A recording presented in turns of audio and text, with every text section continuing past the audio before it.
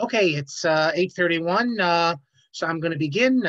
People are still coming on. That's okay. I received many emails, comments, questions. I will speak only 10, maybe 15 minutes about that because we can spend the whole class on it. But just a few things I think you'll find of interest. First of all, with reference to what we said last class, I want to show you a couple things here online. A second, let me pull it up here. Because right at the end we were talking about Europe and worms. Unfortunately, this happened. Dozens of Jewish gravestones in the oldest cemetery I think it's the oldest cemetery in Germany, in worms. A woman, I'll show you what she did. Here is what she did. Now, this is, you're looking at on the left, that's the tombstone of Rav Meir of Rothenburg. So I don't remember offhand what day what his death is, but you're talking about almost 1293. Okay, so 700 some years. She put this paint on it. The initial news report says something about anti-Semitism, but she was there. They arrested her. She seems to be some crazy woman. And on the right, that's the grave, the famous of Alexander Wimpfen, the Alexander ben Shlomo, the man who ransomed the bones, or the body, I should say, of Rav Meir Rothenburg, and he was given the kavod of being buried right next to him. They don't know if they can take this off. What is? I mean, this is some sort of paint, so it's really unfortunate. But what are you going to do? It's a great story. We don't have time to talk about it now. I mean, this Alexander was from Frankfurt, so it's not clear why the Maharam was buried, and he was buried in Worms, or at least he was living in Frankfurt. Maybe he was from Worms. We don't know the details. Someone even wrote an article claiming we know that there's a Jewish murderer named Alexander, and he wants to claim that this is the same Alexander. And as his tshuva, he did this to ransom Rav Meir Rothenburg. I also mentioned at the end the graves. I spoke about Eisenstadt, how it's another incredible thing. In the middle of the city, you have this old, which was obviously there'd be Nazi flags flying from 1938 from the Anschluss, and yet the Jewish cemetery is right there.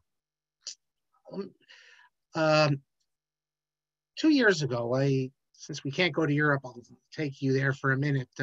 I go every year to see to see the grave of Rabbi while we're in Eisenstadt, because Eisenstadt's such an interesting place.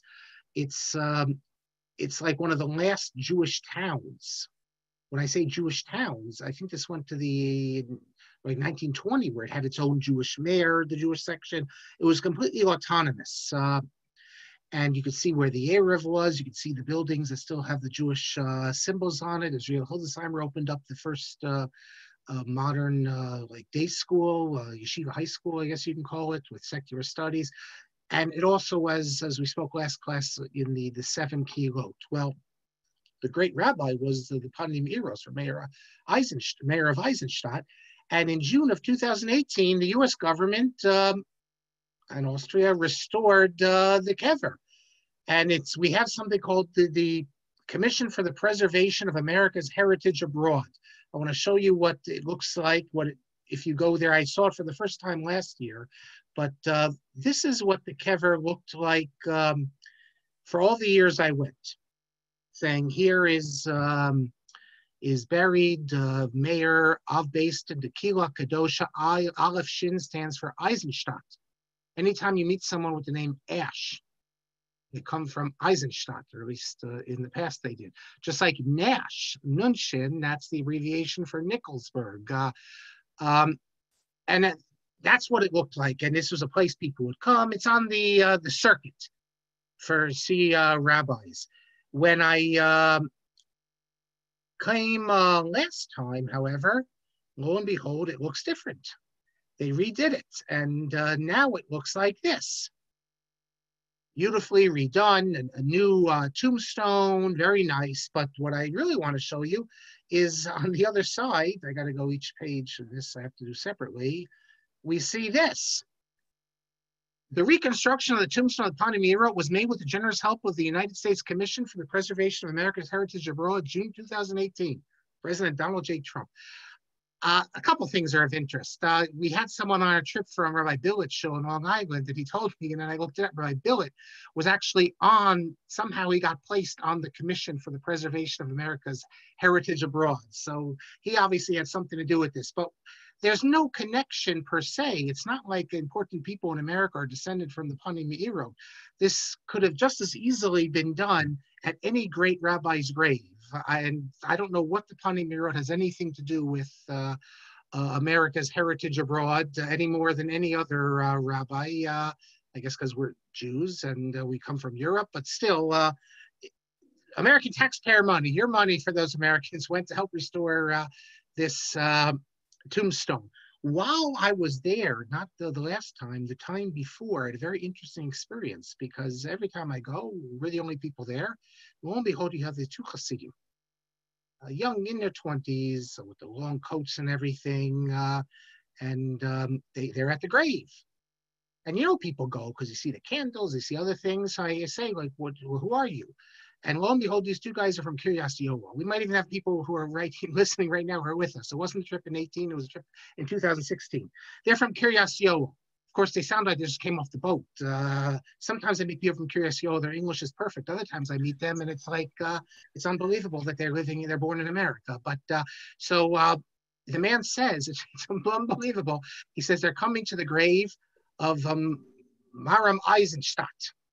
That's the mayor of Eisenstadt. So I'm talking a little bit with him. And after about a minute or 2 minutes of speaking, and he tells me that the guy next to him, the other guy, who doesn't speaks English even worse, is a direct descendant of Maram Ash, Aleph Shin.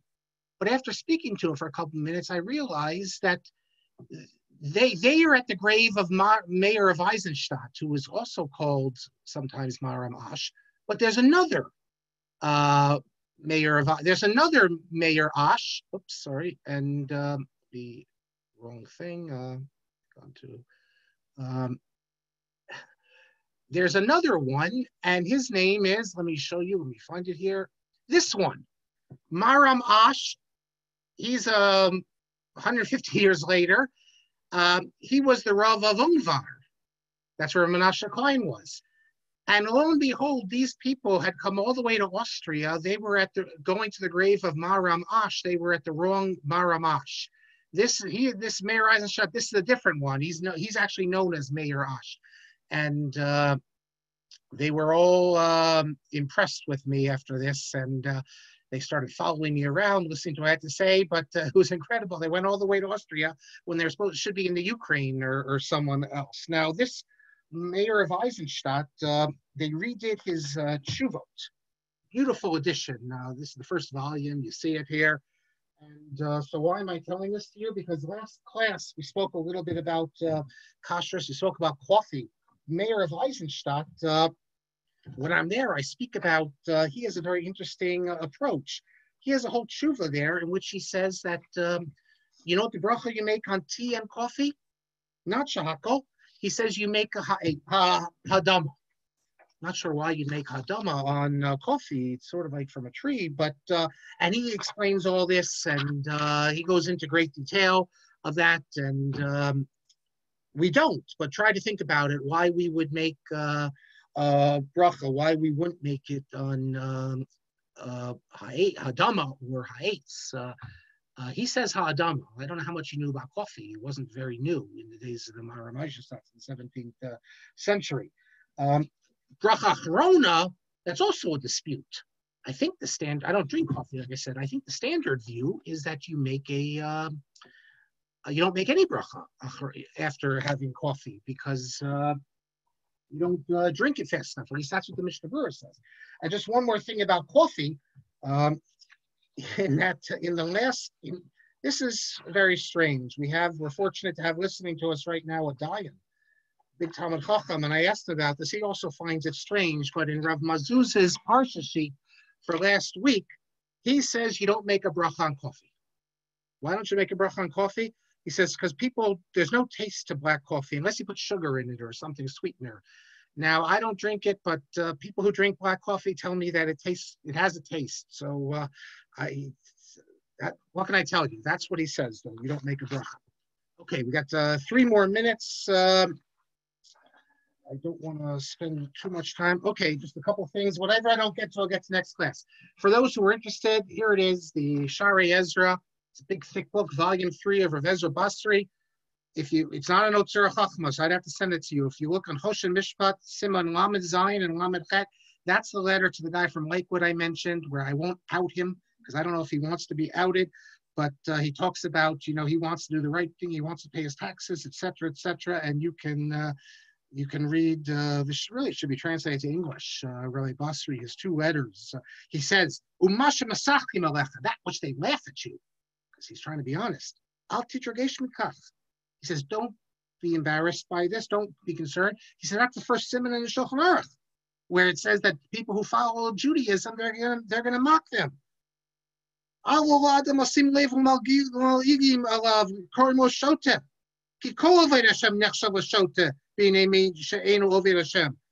says, and then he says, but we know the truth.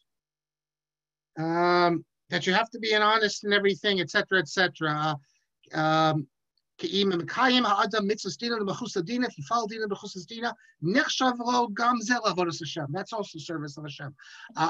We saw already Ezra Basri. We're going to see a letter from him later on. From him was his son. Okay, I'm going to get back next week. The other thing I want to talk about. Someone sent me, Ruvain Buhana from Paris, sent me something very interesting about fasting. Briskers and fasting. I think you'll be amazed when you hear it because it's like it's an alternative Judaism. We're fasting, we're following what we're told by the rabbis, and then you have like an alternative Judaism, but I'll get to that next class. Someone sent me an interesting email. I spoke about kashrus and differences in Europe, and he said, but what you're speaking about is not halacha, it's policy. So I want to talk about that. And it's good to use the word policy because a lot of people are thinking that all these disputes are politics. Now, there always is politics, but I'm talking policy, and the policy is interesting in and of itself. What is policy about kashrus? So I'll hold off on that for next week, but I want to pick on Nachum. I'm going to hold off, Nachum Shmaryahu. I'll hold off on, just quickly, Nachum Shmaryahu. I apologize for not saying your last name. I know you sent it to me, but he mentions there were some, I spoke about how Ashkenazi and yeshivas, Sephardic Sephardim are not part of the curriculum. Clearly in the last 200 years, you don't have any, but before that, you do have some. I didn't mean to say none. He points out the Pri Chadash, the Shara Melech, Marid Al-Ghazi. Marid Al-Ghazi is an important sefer. And there's some others, Maram Chabib, if you're in yeshiva and you learn Masach Sukkah, it's very important. I'll just add one more, the couples tomorrow we're talking about, that's his book. But where Nachum Shmaryahu mentions if you learn Mishnah Berurah, you often see a sefer called Maimar Mordechai, which if in Hebrew it's written, the author is Mordechai Carmi. In French, it's Cremu. You can check this, Nachum, but I'm certain he is not a Sephardi. He's from Provence. And Jews were never expelled from they were expelled just briefly, but we speak of the great expulsion from France. They went to Provence. This is a Provençal family that goes all the way back. Adolphe Cremil, the statesman, is from this family, but this is not Sephardi. This is Provençal. Okay, let us pick up where we are. Where are we? We are we're continuing in Yoredea. Those who have the book, those who don't have it, you can order it if you wish. We're continuing Simon Mem, number 40. We're going to talk again about the Mate Levi, Mordechai Horovitz. I think someone said last class, and I mistakenly agreed, that Rav Yitzchak Una, who we mentioned last week, was the son-in-law of the Mate Levi. It's not true. He was a student. The question is, is there a prohibition of Hukkot ha-Goyim, imitating the non-Jews by wearing, remember those old gowns that the Chazanim used to wear? They still do wear it, but the rabbis used to wear gowns as well. It was called in German a Taler. It's written to a Rabbi Menachem Giat. I don't know him. I just wrote to him because he made a mistake, as we'll see in a book. He published a very long book called Hukkot Olam, which is about the issue of imitating non-Jews practice, non-Jewish practice. Before we get to that, I want to show you a picture. Let's see here. This is a picture. Who do you think this is? You think this is an Anglican minister here? Looks like one, but this is anyone who has their Sansino books of the Bible, Reverend Abraham Cohen. He did a number of the books. He edited the whole Sansino books of the Bible. He himself did the Frum version of the Torah. You all know the Hertz Chamish. Well, the Sansino put out another one, which only quotes Mefarshim, Rashi, Ramban, Ibn Ezra, Sforno, and that's edited by Reverend Cohen. He wasn't a rabbi. They didn't give smicha in those days in England. He came out of Jews College, a reverend, but he was quite learned. He translated one of the volumes of the Sansino Talmud into English. And look at him. He looks like an Anglican minister, even a Catholic, not so much a Catholic priest, because I don't have that big one, but he'll say an Anglican minister. Or how about here, Rabbi Herman Adler, chief rabbi of England in the early part of the 20th century. Look in that outfit. He looks also just like he's some Anglican minister. And these outfits were worn all the way up into the late 70s. You can still have, we have some people from England making it, remember even later, but, and this was a standard sort of dress. So and also in Germany. So what's going on here? Is this permissible or not? And why would anyone want to wear this? But is this permissible? Well, why should it be impermissible? Well, because it's taken from the non-Jews. This isn't a Jewish garment, it's a non-Jewish garment. On the other hand, is everything from the non-Jews impermissible? The standard, there's a famous Vilna Gaon who says that anything we wouldn't do on our own, which we take from the non-Jews, is forbidden. However, that's not the halacha. The halacha of the Shulchan Aruch, which goes back to the Marc, Rav Yosef Kolon, and the Rivash, and is the standard halacha. The Vilna Gaon is like an outlying view, which is not accepted, is that anything from non-Jews that we take from non-Jews is permissible unless it has a connection to Avodah Zarah, their religion, or sexual immorality. But if non-Jews are wearing a certain clothes and we decide, oh, it's nice clothes, that's okay. If non-Jews decide to do a certain practice because they want to put a clock on their church, and we say, well, let's put a clock on the shul. This is, we have a tshuva actually about this in the Sefer Krach Shol Romi of Yisrael of the Rav of Rome. We're not putting the clock in our shul to imitate them. We're doing it because it's a good idea. When our kids graduate, they wore the graduation gowns. It's not we're doing it if it has a good reason, a good tom, then it's permissible. So what's going on here with the garb? Well, let me tell you why I wrote to this rabbi. And incidentally, that's the reason why it would be regarded as permissible and why they said it is, because it wasn't thought to be a Christian. There's no crucifix or anything. It's just considered a dignified garb. Now, how a collar, when you look like a priest, is dignified and isn't, but because remember, it wasn't just the Catholics, it was the Protestants. It was regarded as a garb for religious functionaries, without having any connection whatsoever to the religion itself. At least that's how they understood it. And with the gown, it's the same sort of thing. It wasn't connected per se with Christianity. Now, in the Sefer, though, of course, he writes that this is absolutely forbidden. You cannot wear this at all. And then he quotes the Matei Levi. The Matei Levi is Mordechai Harvitz. I want to read you what he says. And I want to read you what the Matei Levi says and how he misunderstood it. And why he was, it's hard for me to even think he actually looked inside, because he quotes Rav Chaim Ozer Brzezinski. Rav Chaim Ozer actually, he cites the Matei Levi. And I'm thinking maybe he took it from him. Just want to, if everyone is not muted, I'm hearing a background noise. So if you're not muted, please mute yourself, or Rabbi Kelman, and see if everyone is muted. Okay, the Matei Levi, if you look in his Chuvas, Mate Levi, Chelak Beis, Simon Vav. He's writing to Rav David C. Hoffman, the great Rav David C. Hoffman in Germany. They had this problem with organs. That the reform started it. That it wasn't just the reform; it was quasi-reformers, and the real problem was that you had many rabbis who were hired in communities where they had an organ, and for parnasa they felt they had to do it. So the Rabbinical Seminary of Berlin put in everyone's smicha that if you accept a position of a shul with an organ, your smicha is revoked. Today they talk about revoking smichas. The first example I know of really of revoking smichas on any large scale is in Germany, where they said they didn't actually do it, but they said we would revoke the smicha. When you're hired by these shuls that have an organ, if your smicha is revoked, they don't care because you already had smicha. There was a case earlier on in Italy where they wanted to remove someone's smicha.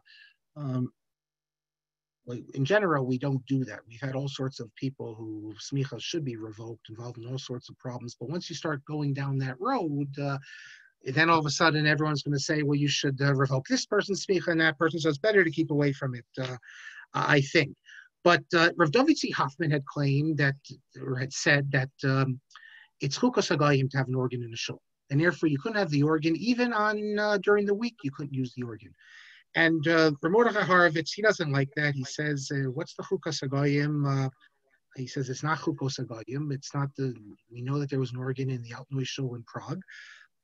He says, why do we have to tell people it's Hukkot ha-Goyim when it's not? Just tell them the truth, that it's a rabbinic prohibition if you use it on Shabbos, because in those days, it wasn't like the earlier reformers where a non-Jew did it. Jews played the organ. And also, it's a minhag avad karsim. It's a practice of the heretics. And we don't want to be like the heretics. He says, but we don't need to make up, like say something's Torah prohibition when it's really not. There's in my book, the last book, well, not this one, the Changing the Immutable. In the last chapter, I discuss, are you allowed to raise the prohibition? Can you tell some people that something's a Torah prohibition, even if it's only rabbinic? Believe it or not, there are Gedolim who say you can.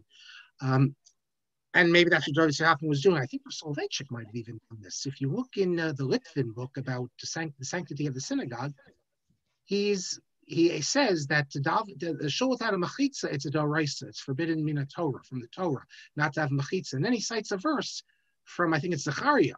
So how could, if it's from the Torah, how could you cite it from Zechariah? So I don't know if there's a little bit of rhetoric going on there. But Rav David C. Hoffman, so the Mordechai Matei Levi says, no, it's not a Torah prohibition. And then he says, and if you're going to say that it's a problem, that it's a Torah prohibition, anything the non-Jews do, he says, what do we do about the taller, the gowns? He says, who garat femi organ? He says, this is even worse than an organ, because the organ, they also use it at concert halls. But the only place they use this gown is in a church. And he says, and if the non-Jews wouldn't be wearing this, we definitely wouldn't be wearing it. If the Christian preachers weren't wearing it, we wouldn't be wearing it. But his point is that not everything that the non-Jews do is prohibited. And if you're going to say an organ is prohibited because they also use in the church, it's prohibited from Hukkot ha-Goyim, then you have to say that these gowns that we wear are prohibited. Now, the Matei Levi wore a gown. All the rabbis in Germany wore a gown. Even the Würzburger Rav wore a gown, and he was the big opponent to Hirsch. And on the right, Hirsch wore a gown. But this author, Rabbi Giat, he didn't get this. He thought that the Matei Levi was saying that it's forbidden, when that's the exact opposite of what he's saying. So I wrote to him, and I explained this to him, and I said the Matei Levi himself wore the gown, as did all the rabbis in Germany. And then he says, well, the Chaim Ozer says the same thing, and he leaves it as a question. He says, shouldn't this be a problem? Eino move on. Why is this permissible? If he looks a little harder, the author of this sefer, he'll learn why it's permissible. That's I hate to say it, the rabbis in every one of our shuls are wearing non-Jewish clothing. They wear these, well, not if you go to a Hasidic shul, maybe, or actually that too. Going back a couple hundred years, that's what the Goyim wore. Anyone wearing a regular suit, you think the Jews made this up? We learned it from the non-Jews. But of course, not everything we get from the non-Jews is prohibited. So it's not a question. It's strange. why they felt they had to look like this, but it's no stranger than the choirs. It's no stranger than the sermon. Where did the sermon come from? The sermon in Germany also came from the non-Jews. Traditional shuls never had sermons. As I've said many times before, the sermon is a takeoff of the Protestant and Catholic homilies that are supposed to edify. Real shuls don't have sermons, I should say, didn't have sermons. Today they do. They did. If you come with us to Budapest, there's no sermon there. It's against the decree in Hungary. You can't have these sermons in the vernacular. So what happens is after davening, you go to a side room, you sit down for Kiddush, and then the Rav will speak Torah, speak a little Torah, but that's not a sermon. We all know the difference between a sermon and traditional learning. We call it a drasha today, but this is taken from the Christians as well. And the choir is taken from what was done in the churches, and they thought it's dignified to look a certain way. And that's why it was permissible. When it became I guess when the Orthodox community changed in the 20th century, became very strange to see people in these gowns. And in any event, even without that, it's still very strange to look at these reverends and people, even rabbis like Chief Rabbi Adler, dressed this way and with the clerical collar. I have a picture of one of those dayanim from the London Basin in the 1940s with the clerical collar. And he's a dayan on the Basin. Well, he's not wearing a yarmulke either, because even the dayanim of the London Basin didn't always wear yarmulkes. I have a picture of him. I have a picture of Chief Rabbi Hertz without a yarmulke. That's also like the German thing, but that's what it was. We can't, and we have to be very thankful to Reverend Cohen, because he did a very good job on, he also edited a volume on the Rambam. Okay, that's Siman Mem. Now we're up to Siman Mem Aleph. Siman Mem Aleph. We're going to hear an answer. Hold on a second. No, it's not from this rabbi. His name is Rabbi Chaim Rappaport. There's a number of lengthy letters in the book from Rabbi Chaim Rappaport. I thank him because he spent so much time in lengthy letters. I don't. Hold on a second here. I wanted to show you this. He's well known for this. Well, he's not so well known for, hold on. I'll pull it up here. Here. He's well known for this book, Judaism, Homosexuality, an Authentic Orthodox View. And when it came out, he was very popular, speaking at for various groups. It's the most liberal approach to homosexuality. At the time, he's a Chabad rabbi, but much broader. Studied in Litvish yeshivas, a huge Talmud Chacham. He was Rosh Kollel, I think both in Australia and in Leeds. And he was Chief Rabbi Sachs's advisor on medical ethics. So he presents a very liberal view that we're against the action, but not the individual. He doesn't even have a problem if homosexuals want to be members, couples, members of the shul, of a shul together. Basically, he's not looking at people's bedrooms and trying to come up with a more, as liberal as you can get. Today, he's regarded as one of the enemies because he doesn't acknowledge the complete legitimacy of homosexuality in all of its forms. So it's pretty amazing how in 15 years, the whole world changed. But he was regarded as a big ally 15 years ago.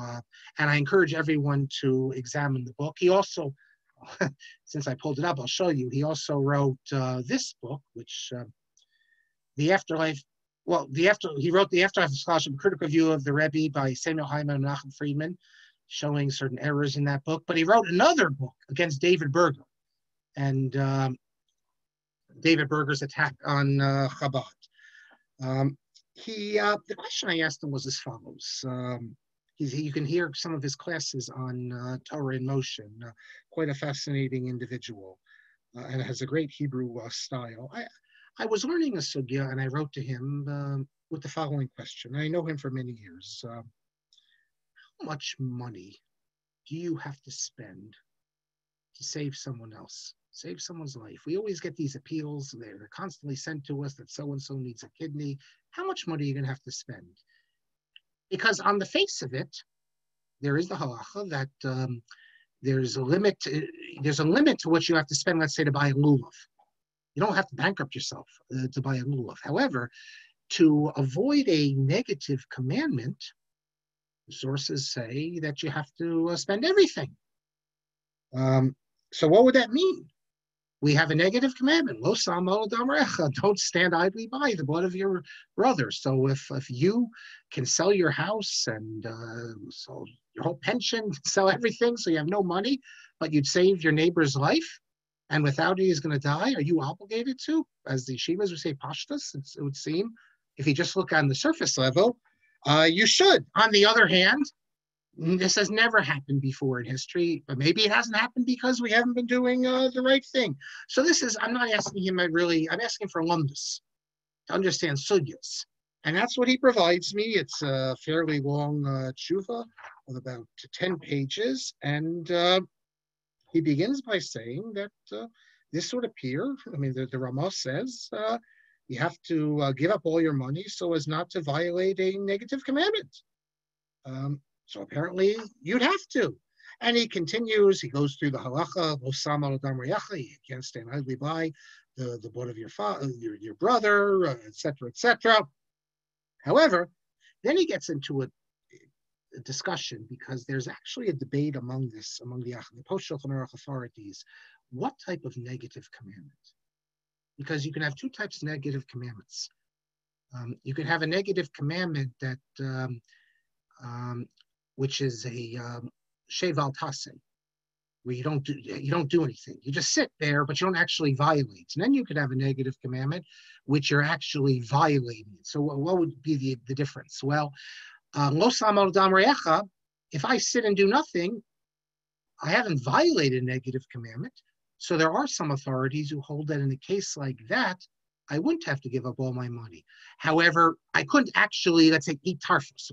So for instance, let's say I only have $1,000 to my name, $10,000, and I'm starving, and I have two pieces of food, and one is kosher, but it's going to cost me $10,000, or one is treif, and the guy's going to give it to me for free. According to these figures, according to the understanding of the Ramah, according to these achronim, would be only in this case.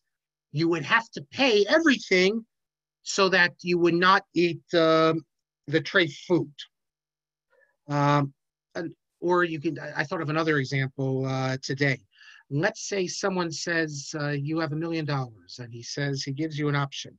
You can bow to this idol, or I will kill you. Of course, normally you have to be killed, or you can pay $1 million and you can live. So you wouldn't have to bow to the idol. You pay $1 million. In that case as well, you'd have to pay the money. So Rabbi Rappaport goes through the different svaras back and forth. He doesn't, at the end actually, and he quotes the Chasam Sofer. The Chasam Sofer says that if it's not a kumbaseh, if it's just you can shave out taseh, not do anything, like someone's dying there, but I'm not actually violating anything per se in an active way, I don't have to give all my money. Nevertheless, he cites numerous sources that, and this seems to be the standard view, including the Sri Yesh, that this is a Sri Yesh, you have to spend all your money to save someone. You can imagine a case in World War II, let's say, where Rabbi Weissmandel said, we can save this person, but it's going to be $100,000. And you go around, you ask, and no one's going to give it to you, but you have the $100,000. According to this, you'd be obligated to spend $100,000. Or so it seems from all these sources, and that seems to be the standard view. At the end, he quotes the Tzitz Eliezer. The Tzitz Eliezer has a different perspective, but he agrees with the Chasam Sofer. He rejects the Tzitz Eliezer. Tzitz Eliezer quotes, this is on volume 9, Siman Mem Hey, he quotes an amazing chiddush of Rav Shlomo Kluger. The Gemara says, you with all your soul and all your might, you love God. Why do you have both? The Gemara says some people prefer money over their life. So Rav Shlomo Kluger derives from this that if someone, incredible, if someone's money is more important to them than their life, then such a person is not obligated to spend all his money to avoid a negative commandment. Only the three big ones. It's Rashama Kluger. He comes up with some really unusual ideas. These geniuses, sometimes they come up with things, the Minchas Chinuch like that. They just the rugged shover. It just makes no sense when you look at it from the outside, but on the inside it does. But this, and Rabbi Rappaport concludes that according to the mainstream view, you would be. If you could save someone's life, and we speak about how every life is precious, endless, it's not obviously worth more than money. He says you would have to spend all your money. And at the end, I have a note there and says, nevertheless, in all generations, no one ever followed this. There were always sick people who needed lots of money, and we never heard, I say, not among the rabbis, not among the masses, that someone is supposed to sell their entire property and just be left homeless even to save someone else's life. And I ask, how does this practice that we've all done make sense with all the sources we've seen? I think people reading it will get a sense of what I'm saying. It doesn't. At the end of the day, we are going, I should have added that it's clear that we're going like the Chasam Sofer. When I say we're going like the Chasam Sofer, who doesn't require this, it doesn't mean anyone ever thought of it and said, well, this is the Chasam Sofer position, we don't have to. It was just obvious, though, that people are not going to give up all their money. Maybe you can make a case even that if no one else is willing to give, why should I give everything up? You go to 10 people and each one of them says, I'm not going to pay a penny. So now it costs $10,000. If everyone gave 10,000, and now it costs 100,000. If everyone gave 10,000, then we'd be okay. Why should I have to pay 100,000? Because everyone else said no. If someone's going to die, maybe it's not our issue. It's that's what the Chasam Sofer holds. The Chasam Sofer deals with the fact. What about for the people who oppose the Chasam Sofer? What about the fact that we know that the community is not obligated to pay more than someone's worth?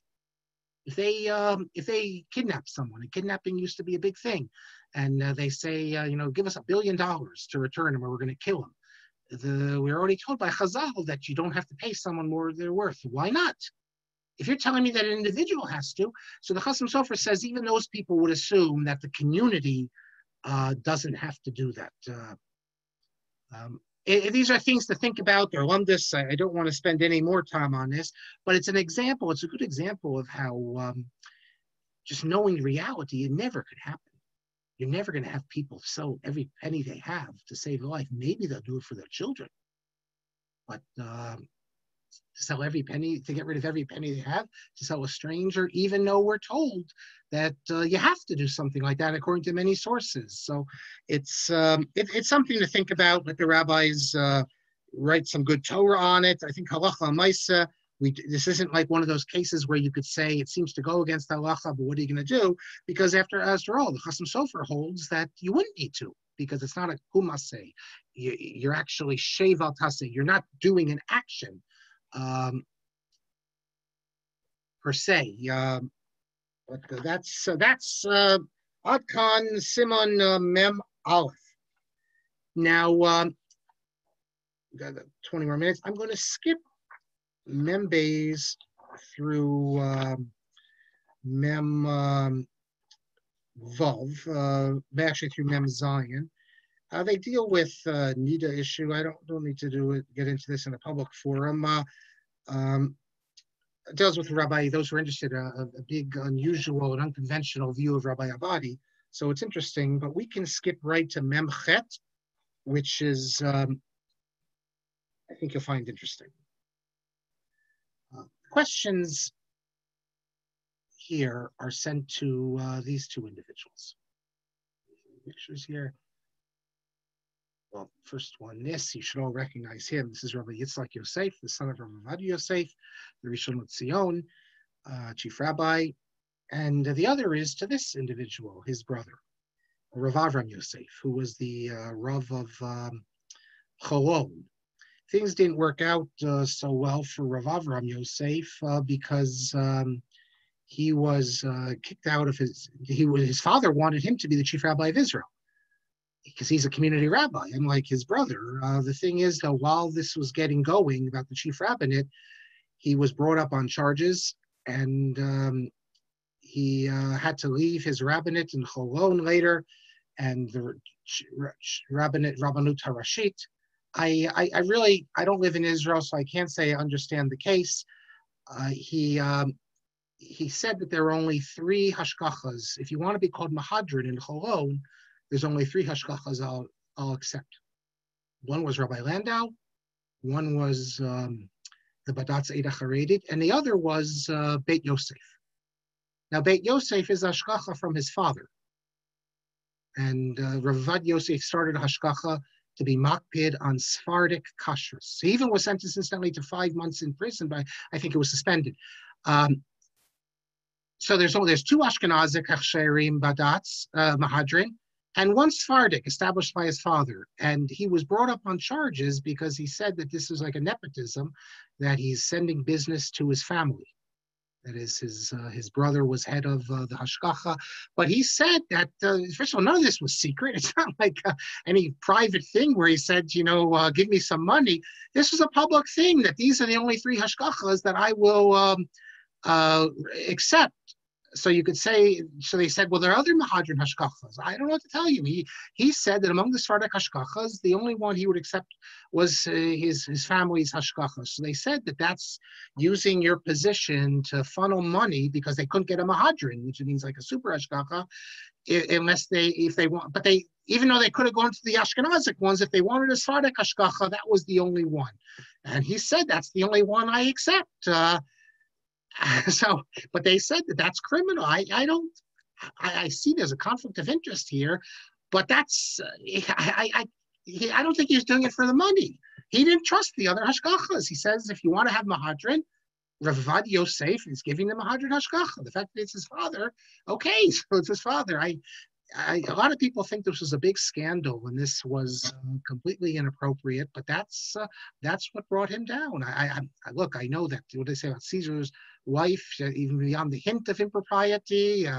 I guess in retrospect, he should have also added another Sephardic, but he had been doing that for years, and for years there only was one, and now there's Rav Mahmoud and others. But Rav Avadia created this hashkacha precisely because he didn't think that the Ashkenazic hashkachas took Sephardic considerations. For instance, the Badatz, the Eida Haredit, would have grape juice, which was had all this water in it, which according to the Sephardi, according to Shulchan Aruch, it doesn't count. You can't make a gafen on it. And other practices, Rav Avad Yosef is very makpid on glot kosher. He's very makpid that on bishul akum, for that the Jew has to do all the cooking. So he created his own hashkacha, and it's a wide hashkacha now. But I know he's a big Talmid Chacham, Rav Avram Yosef, and as I said, none of this was secret or anything. Usually when you're trying to do something criminal, you make it secret. But this was well known. And this was when he was the rabbi, I think it's in the city or Yehuda.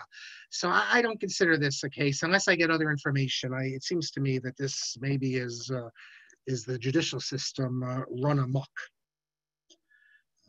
His hashkafas were also pretty good if you're a religious Zionist. So Michael, so why did I raise them? If you study the works of Chacham Avad Yosef, which I've been studying his works since I was probably 18, 19 years old. I even wrote a long article about him. You can find it online, and many other times I've dealt with him. You often get the sense that Rav Avad Yosef feels that everyone in Eretz Yisrael, doesn't matter Ashkenazi or not, Sephardi, you all should follow the Shulchan Aruch. Rav Yosef Karo. Rav Yosef Karo is what he calls Mara Da'atra, the Rav of the land of Israel. He explains that anyone who moves to Eretz Yisrael, since the rulings of the Shulchan Aruch were accepted in the land of Israel, everyone who moves there has to follow the rulings of the Shulchan Aruch, leave behind the Ramosa Israelis in the diaspora. And Chacham Avad Yosef is explicit about this. And if you come as an individual, you would have to do that years ago, but he seems to be implying at some places that even if you come as a community in the land of Israel, you have to follow the Shulchan Aruch. And many people who've written on Rav Avad Yosef, that's their conclusion, that he holds that everyone really should follow the Shulchan Aruch. But I never bought this, because throughout his writings, he also speaks about like how Ashkenazim have to observe Kitniot and other things. So I never thought, I always thought everyone was wrong in assuming that you had to be a Sephardi in Eretz Yisrael, and the only reason he didn't speak publicly about it was not to create waves, because as I said, he has an explicit response about kitnios, and he doesn't say that Ashkenazim don't have to keep kitnios. I assumed that how to understand all these apparent contradictions is that Rav Ovadia felt that anyone, if they wanted to, could become a Sephardi in Israel. You didn't have to as an Ashkenazi. You come to Israel now as an Ashkenazi, there are already communities there, you can remain part of the community. But if you want to become a Sephardi, because we know that according to Rav Ovadia, really being a Sephardi is better than being an Ashkenazi for all sorts of reasons, you could. But I didn't know that this was the case. So I wrote to both of them, Rav Yitzchak Yosef and Rav Avram Yosef, what the halacha is, getting the opinion of their father, which they're going to give. We're going to see they disagree. It's not the only time that children of Rav Ovadia have disagreed. The big dispute was about Bamba. What bracha you make on Bamba? You have two brothers quoting their father as saying different things. But Rav Yitzchak Yosef is very clear, and he's the chief rabbi now. He says that if you're an Ashkenazi and your parents are religious, you follow Rav Moshe Isserles, you can't change because of Al Titosh Torah Timecha. But if you are a Baal Tshuva, like let's say you are in Israel and you become a Baal Tshuva, as soon as you have no Masorah, you can't say, well, my parents, we're from Germany or something, because if your parents are not religious, the assumption is that you don't have a tradition. It's been broken. So if you become religious in Israel, then he says you can begin to follow the Shulchan Aruch. He says, Beis Yosef l'chumra l'kula, for good and for bad. That means, I guess, waking up early soon in Elul to do those slichos, and glat kosher, because super glat, chalak they call it, because Chacham Avad Yosef holds that all Sephardim must only eat glat kosher. And you're saying, what's the big deal? In America, we love glat kosher. It's not true. The only place in America you can get glat kosher is in Deal and in Brooklyn, maybe in Chicago and Los Angeles. I guess there. You can't get Chicago glat kosher anywhere else, as far as I know, in America. Yeah, it says glat, but it's not real glat. It just means that it's of a higher level.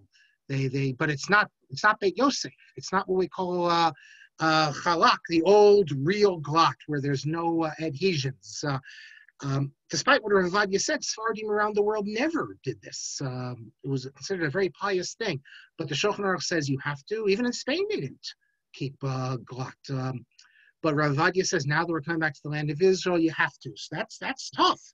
Because in Israel, the regular restaurants, you go to the regular restaurant down the street and it's not glat kosher. All you people who say, well, I eat glat kosher, you think you eat it when you go to Israel, unless you're going to a Mahadran place.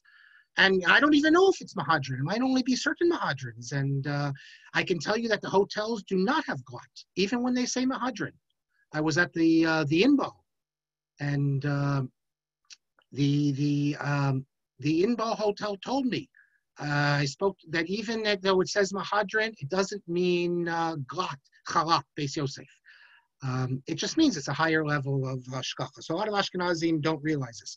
So, but Rav Yitzchak Yosef says you can become Sephardi, but only if you're about tshuva, and you become complete Sephardi, and you get certain advantages. Obviously, you can eat kitnios and other things as well. So the answer, my question is answered, my assumption was that anyone could become Sephardi. He says no. But then I get the letter, and this issue we'll come back to later because he returns to it in a later tshuva, Rav Yitzchak. But because I asked a question on this. Then we get the letter from Rav Avram Yosef, and both of them are telling me what the father holds, halachas. Rav Avram Yosef says something different. He says, first of all, it's permissible. We hold it's permissible for an Ashkenazi to be an Ashkenazi in Eretz Yisrael, which is what I always thought was the case, even though many think really Rav Ovadia doesn't hold that. Why? And he explains, because when they came here, they established their own Batei Din. They came as communities. The Prushim came, the Hasidim came. They didn't come. If they came as individuals, then they'd have to be absorbed into the larger community. That's the halacha. But if you come as a community, as they did, then they open up their own shul and their own beis din. And that's not a problem. And therefore, he says, today, Ashkenazi Shalom Israel, an Ashkenazi comes to Israel, no problem, he can observe as an Ashkenazi. But then, so here's my question. An Ashkenazi who comes to Israel and wants to be a Sephardi in every matter, he is permitted to daven and to follow halacha like Marana Shulchan Aruch, bein lahakel, bein lahachmir. You can become a Sephardi. Again, the good and the bad. They're using those good and bad in quotes. Like I said, the people, and I'm joking when I say about getting up for slichos, because that's not really a halacha. But of course, if you want to be a real Sephardi, you have to get up for that. He says when he's in Chutz La'aretz, he can't change his practices. Today, living in America, I cannot decide I'm going to be a Sephardi. As it says, Al titosh Torah simecha. However, and therefore a Sephardi cannot feed me kitnios. It has to respect my minhagi. But when I go to Israel, he says again, Rashai v'hitpalel v'lifsok kadat maran shulchan aruch ben lahakel ben lachmir. So here Avram Yosef says direct opposite of his brother, and says that the halacha, and he's reflecting what he believes his father holds, is that an Ashkenazi can become a Sephardi in the land of Israel, because, as we know, the land of Israel is Atzarei de Maran, is the land of the Shulchan Aruch. So who is right in this dispute? Unfortunately, we can't ask Chacham Avadia, and it could be that Chacham Avadia gave different answers at different times, although Rav Avram Yosef's understanding is exactly what I assumed it was. But let me show you something else, which we bring the Kasuf HaShlishi, the third verse. When you have a dispute between two opinions, you bring the third one. I found something of interest which supports what Rav Avraham Yosef says. I'll show you where it comes from here. There's a book that came out. It's, I think, 14 volumes. It's called Mayan Omer. It's the Rav Yosef has a number of students, and people used to come to him one day a week for maybe he gave them 2 hours, and they'd come and they'd stand online and they ask questions. And when the people were not, I guess, learned enough to formulate the question, they would ask the Yehuda Naki, who was a Talmud of Ravadia, and he would ask the question. And he recorded all these questions and all these answers. And he published like 14 volumes. So what is the status of a book like this? Because it's not like Rav Avad Yosef himself wrote it out. These are oral answers. And then in the notes, he explains the basis for this. He cites the other writings. So normally, if Chacham Avadia writes something and then you have an oral, you could say, well, maybe it's specific circumstances or something like that. But in this case, it actually supports Rav Avraham Yosef. Just a bit of technical things here. The name of the book, it's, how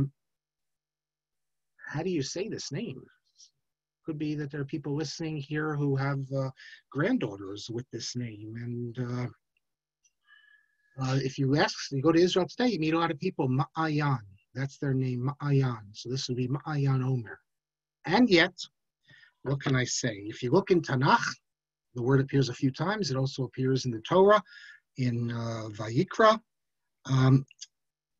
The mem, of course, has a patach under it. The yud has a kamatz, but what's under the ayin? It's not a patach. It's not ma'ayan.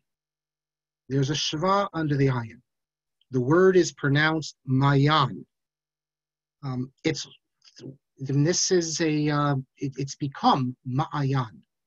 Yoshua Blau, he's 101 years old, great scholar of Hebrew language and Arabic, the publisher of the Tshuvas Rambam. He has a whole article in which he deals with how certain words change their form in Israel and became things that they're really not grammatically. So the word is, in biblical Hebrew, it's not like in modern Hebrew changed it actively. It became, as people were speaking, instead of saying Mayan, they turned it into Ma'ayan, like languages develop. So it is a mistake, but sometimes mistakes become accepted. But if someone in Torah reading reads it Ma'ayan, he has to be corrected, I would think, or he should be corrected. I don't know if he has to be, because it doesn't change the meaning. Interestingly, I will show you, there is a, the Hebrew Journal, it's a famous Torah journal. It's been around for 50 years. They get it right. You see, it's Hamayan, not Hamayan. I know there are people here from Bergen County. You might be upset what I'm going to tell you now, and you don't have to make any trouble, believe me. But there's a school there, and where is it? Here, I have all my stuff here. I prepare today. Here it is. What can I say? The word in Hebrew is not ma'ayanot. It appears a number of times in Tanakh. The word is mayanot. Mem, ayin. There's a shva under the ayin. There's no patach under it. So what can I say? And they're not doing it for any modern Hebrew. They just got it wrong. They're not the only ones to get it wrong. I showed you this picture here before. Oops. Believe it or not, Lakewood now has a website. There's nothing on the website, just to donate. They don't have shiurim or anything. But Lakewood has a website. I never thought I'd see the day. I confess, when I see a picture like this, on the one hand, I'm very impressed with all the people there. It's really unbelievable. On the other hand, I look at it, it's not Shabbos, white and black. I don't know. I can't wrap my head around that. Everyone in white. I don't see. Here's I found a picture before. Where is it? Oops. There's Rav Lichtenstein. Look at the color. I don't think there's anything wrong with having color. I'll show you some other pictures here of other great yeshivas, if I can. Let's see. No, I have to pull it up. Shivas Haramor, you have color. Merkaz, color. So whatever. That's just my little shtick that I don't see why everyone, because in Lithuania, the idea of everyone this is like a Hasidic thing, that everyone would have to look like this and exact same. That's not a traditional Litvisha thing. Okay, leaving that aside, look how they spell the name of the yeshiva. Gavoha. That's not how it is. There's a hey at the end, and it has a line under it. So that's what we call a patach genuva, or it's because tnuat patach genuva, furtive patach. It's not pronounced gavoha, it's pronounced gavoa. It should be Govoah. But there is one school, getting back to Bergen County. They get it right. Yeshiva He'atid. Because before certain letters, ayin chet, for instance, hey, you don't say ha, you say he. If it's the accent's not on the first syllable. I think though in modern Hebrew, this has changed also. Someone who's from Israel could tell me. I think, don't you say today in Israel, ha-chacham, not he-chacham? And the holiday. If you look in Tanakh, it's hechag. I think everyone says hachag, but so they get it right. But return back to what we were doing now. Let me show you the Mayan Omer, what he has to say, and why I say it agrees with Rav Avram Yosef. Look at the question. Ashkenazi that wants to do like Sephardim in the minhagim, in the practices, for example, Kitnios, but wants to continue to daven Nusach Ashkenaz, is this permissible?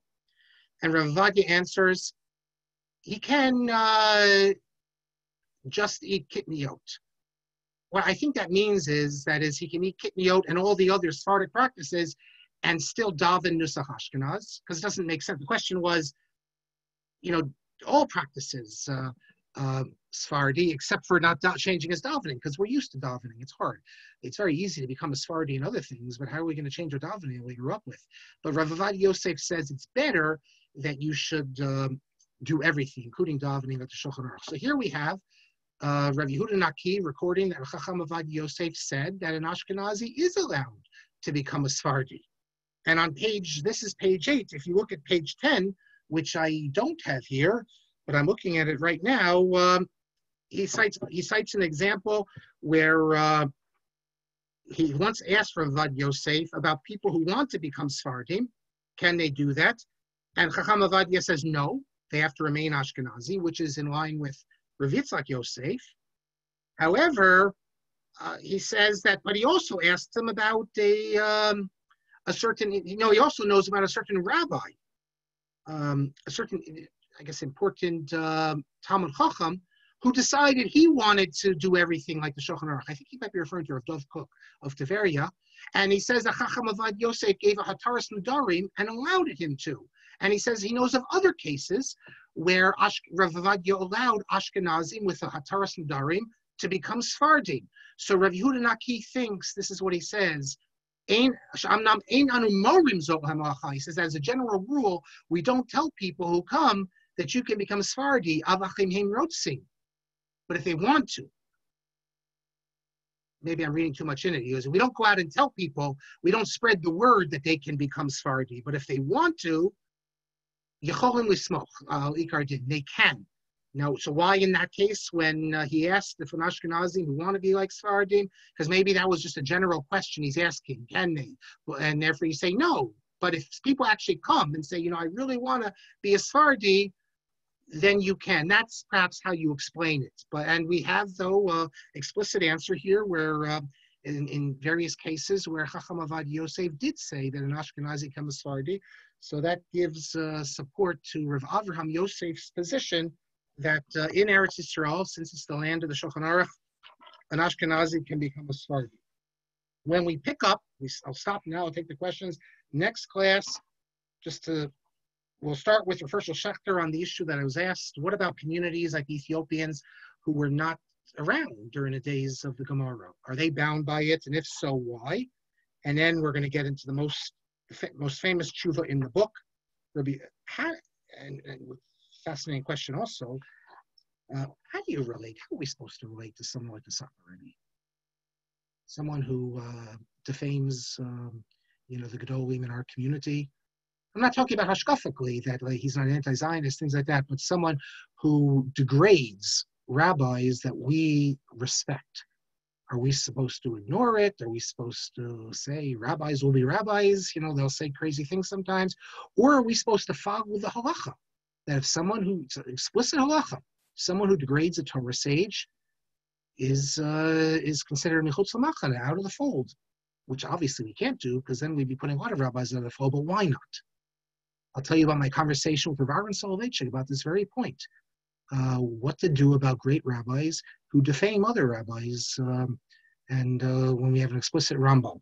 We'll see what Rav Yehuda Tzolhenkin says, we'll see what Rav Aviner says about this, and the tshuva of Rav Yehuda Tzolhenkin has been repeated again and again, but only now do you know who the questioner was, and I'll explain to you why I asked this question. I developed a whole relationship at this time with the Satmar.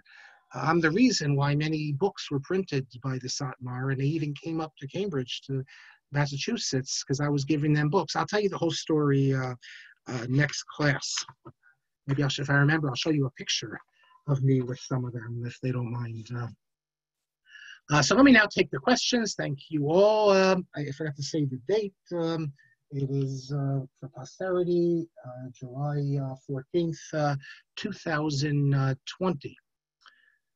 He says that the Panim Eros is sponsored by a family related to him in Brooklyn, that is the kever, the grave.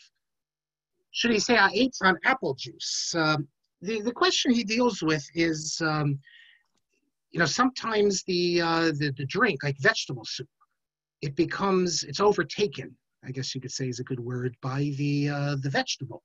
So is apple juice overtaken by the apple? Or is apple juice just flavored water? I used to know all these things because in yeshiva we had a bracha spi. In Zev Elif's new book, he has a whole chapter on the bracha spi and how that was sort of like a from takeover of the spelling bee, and for the Jewish schools. I think. What do we say on orange juice? I say shahakol, but I think there are people, I believe. Someone could type it in.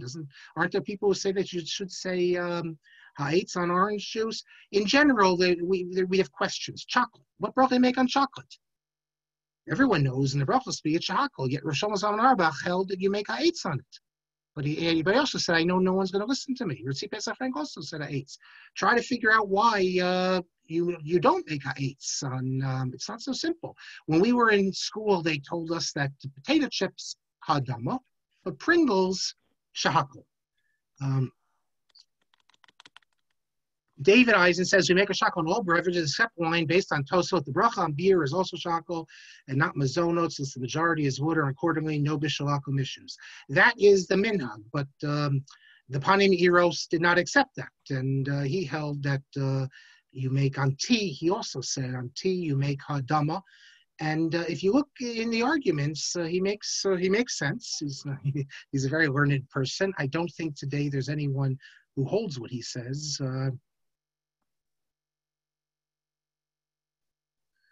Do I want a quota affirmative action for Sephardic Svarim and Ashkenazi yeshivas? What about a strimel? No affirmative action. You have to you have to bring yourself up. And I'll be the first to admit it, although maybe this is going to get me canceled. You can't compare the Svarim, the Ashkenazic Svarim in recent years to the Sephardic Svarim in terms of lumdus. There's no comparison. Someone who listens even sent me an article that appeared in Makor Rishon where you have Sephardic Rosh Yeshiva saying that themselves. And yeshivas today are understood, not halacha l'maisa, anything like that. They're understood in terms of lumdus. So if you want lumdus, you don't have anything in recent years in the Sephardic world that's equal Reb Chaim or any of the other Litva Hamdonim. You do have earlier on. So no affirmative action there. I think it's only knowing who sent the question. I know it's only tongue in cheek. Barry says the dispute arose in Chicago when Rav Aaron wanted to rescind smicha if a musmach took a shul without a machitza. That was even more problematic, I have to say. I'm a big fan of Rav Aaron Soloveitchik, and you'll hear next week one of the long discussions I had with him.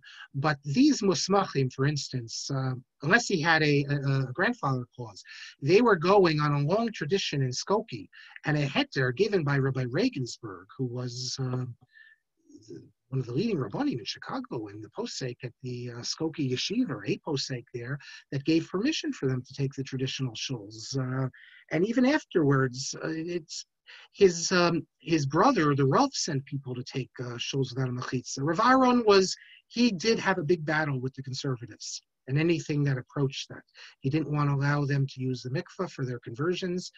The Telz Yeshiva went ahead and when the mikvah situation, which was built with certain monies, I think, from the Federation, they didn't like Rav Aaron's psak, so they went to Rav Moshe Feinstein, who said it was okay. Close this. No, something's popping up on my screen. Oops.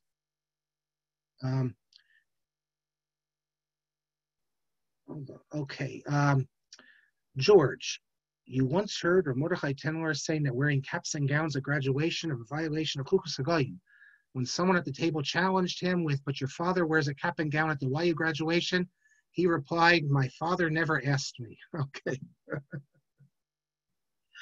But the better question is why it should be a violation. Why it's not, it has nothing to do with immorality, sexual immorality. It has nothing to do with avodah zarah. So according to the Pesach of the Shulchan Aruch, there's not a problem. You can see the long response from the 3DH on the bat mitzvah issue. And he says even a bat mitzvah, which definitely comes from out of the Christian confirmation sort of things, through the reformers who did this, at the end of the day, the point of the bat mitzvah is not to imitate them. It's a good idea, recognizing the girls coming attainment of mitzvot.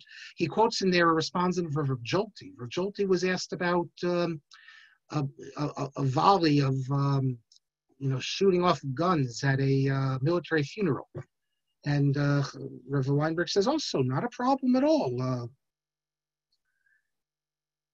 He says that Chaim Rapport wrote a book defending Lubavitch messianists who maintain that their long dead Rebbe is still the Messiah. He taught at the Open Orthodox Seminary for many years and was very beloved there.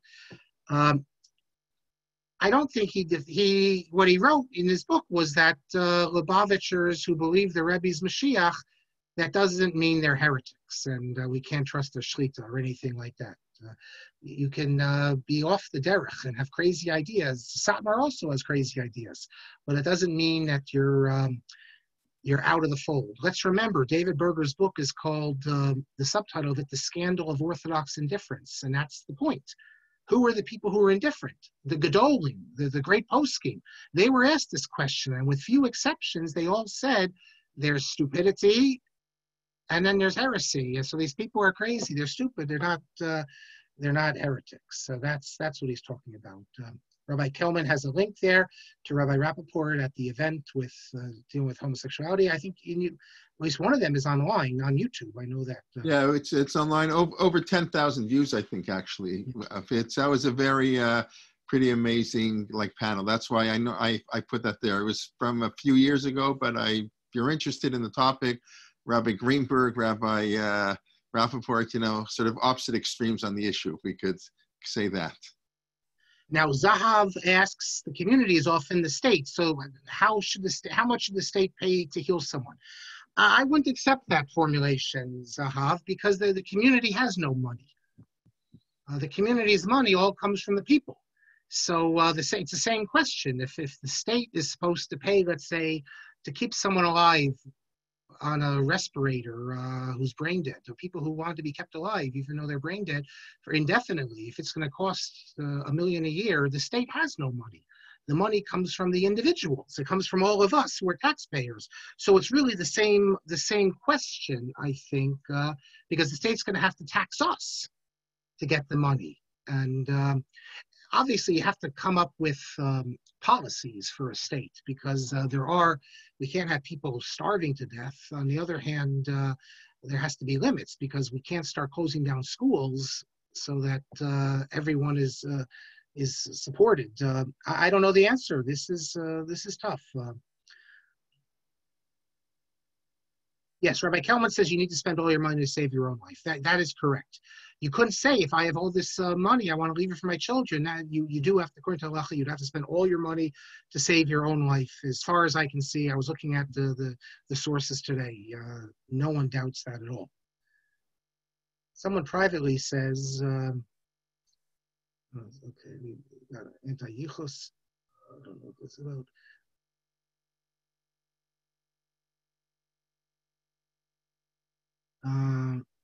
Okay, so someone privately says what really brought down Rav Avram Yosef was that he fired someone who worked on the election campaign of Yadus HaTorah. And that's civil servant getting involved in things he shouldn't. Although the article I just pulled up from Surugim and a couple other places didn't mention that. But the person who sent that to me is in Israel. Someone emails me that people change their nusach when they become Chabad. Yeah, they do.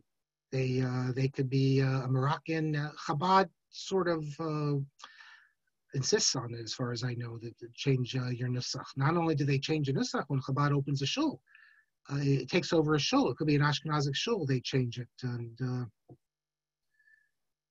but it's not just Chabad. The Hasidim all held that you're supposed to change. To be a Chassid, you have to have nusach Sfard, and Chabad is basically nusach Sfard.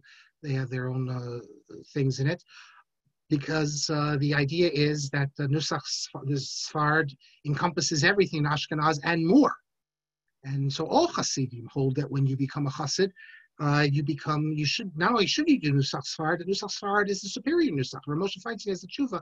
He doesn't understand how people change their Nusach. Well, they changed it because the Rebbe's told them to change it. Rav Moshe thinks it's halachically improper, but they thought otherwise. Can you get Glock kosher in Montreal? Definitely in Montreal. You have a whole Sephardic community. I assume in Toronto also. It's a very big city. But when I say, you go to most other places, in my town, West Orange, there's no Glock kosher at all. I don't even know if in Teaneck there is. I saw one of the Sephardic rabbis in the supermarket, and I asked him, do you buy this meat? He said, yes. He says, Rabben Chaim, he's the Sephardic Rosh Hashiva at YU, said, for all the rabbis, wherever they are in America, they can buy regular Ashkenazic meat. And despite what Rav Yosef says, that was the practice. In Morocco, you didn't have Glock kosher. You didn't have Glock kosher in Italy. You didn't have Glock kosher in Tunisia, except for Jerba.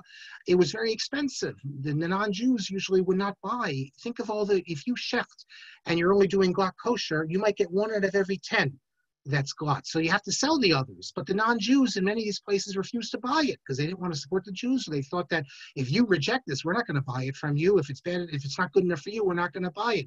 So it became impossible. Even in Spain, which is where the whole Glatt kosher thing begins, the rabbis before the Spanish expulsion ruled that we don't keep Glatt because economically it'll destroy us. And when they came to Morocco, that became a huge dispute between the Spanish rabbis who were called the Mugorashim, the ones who came from Spain who didn't keep Glatt, and the ones who were in Morocco who kept Glatt. And in places like the north of Morocco, like Meknes, for instance, all the big cities, the Magorashim were in Fez, the Magorashim were in charge. But in Marrakesh, then the locals, the Toshavim they're called, they were in charge. Yes, Susanna, Gavola, exactly. The person who privately emailed something to me, send it to me privately, because about the video of what we just spoke about, because the audio, because once I close this up, I don't have everything. David Eisen from Israel says it's hechacham.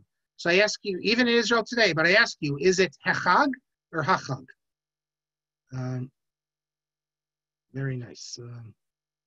Mel says, you're right. Mel, it's July 13th, not July 14th. Thank you. Okay, so Hyman says, Mimayane Hashua. That is that's based on a pasuk. That's an exception. Mimayane Hayeshua. Exactly. It's the only example where you have it in Tanakh differently. Now you say, in Torah, though, it's Mayanot, yeah. You say that orange juice without pulp is mitzvah alma, but with pulp, it's, you're saying it's hadama. That's what I seem to recall also.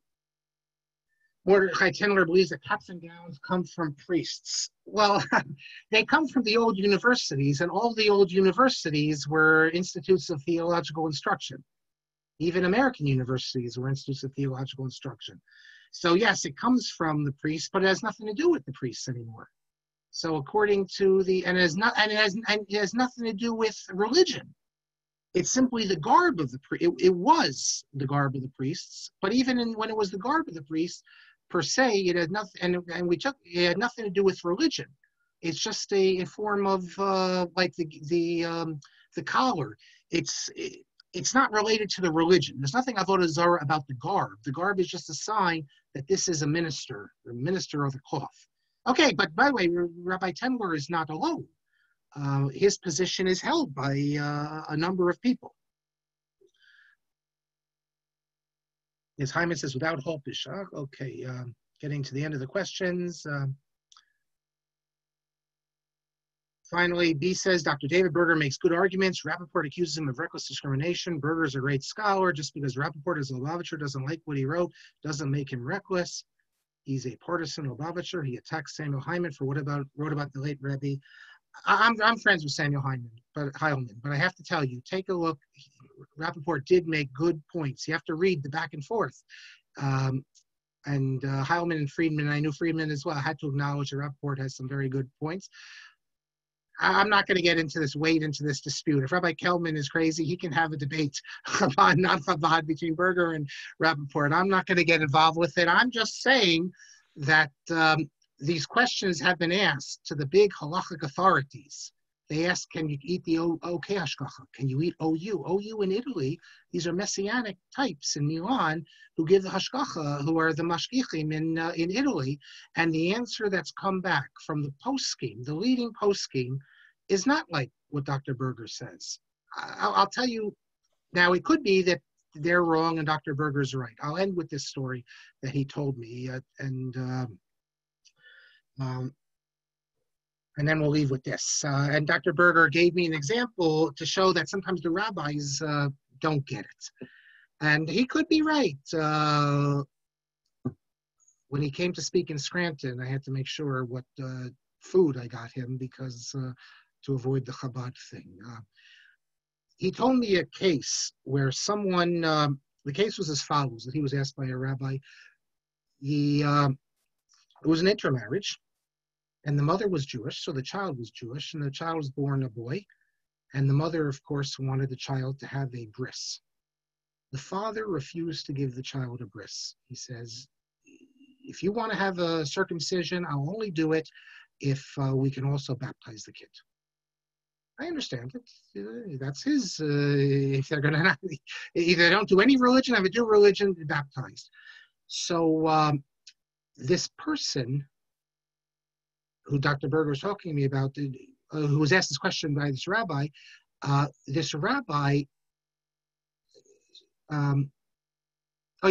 Berger, this is how the story was. He told me he spoke, one of the big rabbis, I think it was in Kew Gardens, he told this story to, the question he was asked.